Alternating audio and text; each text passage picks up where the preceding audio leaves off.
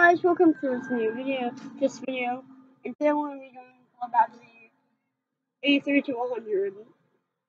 Now, I'm recording this audio after the footage has already been made, and I'm not even currently looking at it, so I have no idea when I beat it, so I'm just gonna look at my timestamp on voice recorder, and just wait until it hits 223 on voice recorder, yeah,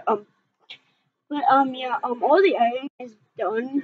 I just gotta record the voice, and yeah, then I'll make up.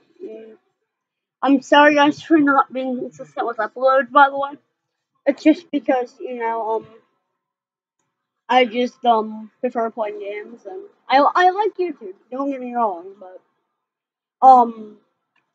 my PC isn't the best to record like videos on, so it's like really laggy to like record videos on. So it's like a pain in the butt to like record on this computer. It usually lags really hard. And I don't know if you guys have noticed this, but recently I've been recording my videos at 30 frames per second. And that is because if I try recording at 60, my frame rates just drop. And for like games like Geometry Dash, that's a big issue. And because I can't just have random frame drops in the middle of recording a video on a game like Geometry Dash, because frame rate really matters in the game. Because because I'm a 60Hz player, some levels are harder for me than they would be on like 240 or 144.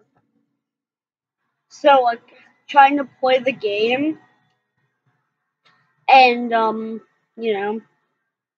do that, like trying to play the game and record on this computer, isn't the best. So what I might do from now on is I might just record on my cousin's computer, since he has a better PC. So it would be easier for me just to record on his computer. Bye!